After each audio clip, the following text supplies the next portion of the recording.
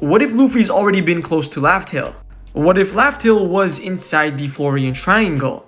Now, for those that don't remember what the Florian Triangle was, the Florian Triangle was where Thriller Bark was located. It's a huge sea where many pirate ships actually go missing. It's based off the Bermuda Triangle in real life. There is always an incredibly thick fog covering everything, and it's impossible to tell whether it's day or night because of this fog. And there were even weird creatures that were spotted in the Florian Triangle that are bigger than Thriller Bark. Like, Thriller Bark is an entire island, and these creatures right here were bigger than that.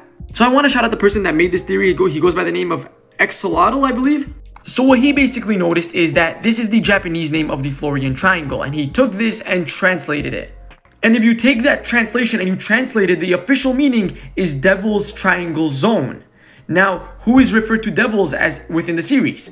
Well, the Will of D, right? The Will of D are the opposition to gods. What is the opposition to God?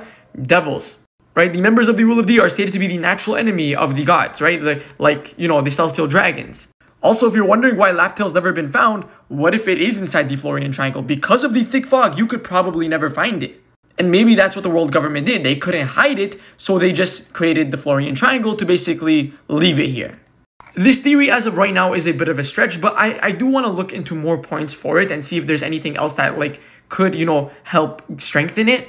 But I kind of like that theory. But listen, for more One Piece content, anime content, make sure you follow my TikTok, subscribe to my YouTube channel. I uploaded a Bleach video yesterday called What Bleach Did Right. So if you want to go watch that, feel free to do so. So yeah, and people are really liking my Bleach content, so I'm definitely going to make more. So don't worry about it.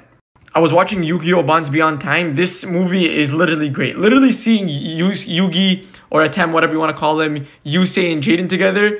Like, yo, that's just my childhood right there.